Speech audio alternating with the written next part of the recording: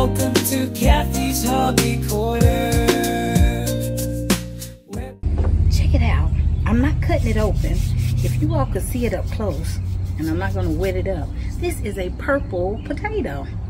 So, one of my fellow gardeners, Mama Tussie's Healthy Garden, she gave me a bag of these purple sweet potatoes. So we're going to cook one day and try it, and also show you all what it looks like on the inside. But I'm going to take this one, which is huge, and we're going to root it.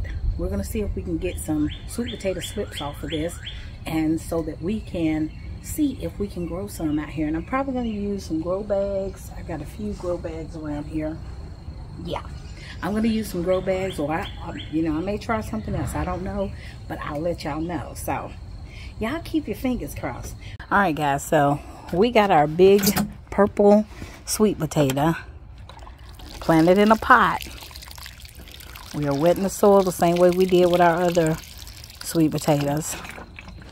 And we may leave this one outdoors and see what happens. I don't think it's going to hurt anything. I think I might even cover it over with a little piece of plastic to kind of keep the heat in. I think I'm going to put a bag over the top.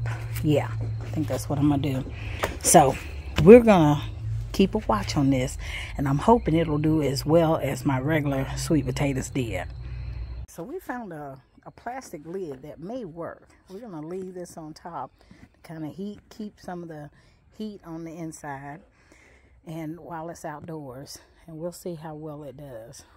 Now these sweet potatoes, I'm going to cook one of these because I want my family to try it, and I want you all to see what it looks like once we wash it and cook it. And I'll tell y'all, they say the purple sweet potatoes are sweeter than your orange sweet potatoes, your standard that we normally see. So we'll see. Plus she gave me, the gardener, Mama Tussie's Healthy Garden, she gave me where she got them from. So I will let y'all know. Dance in the golden hour.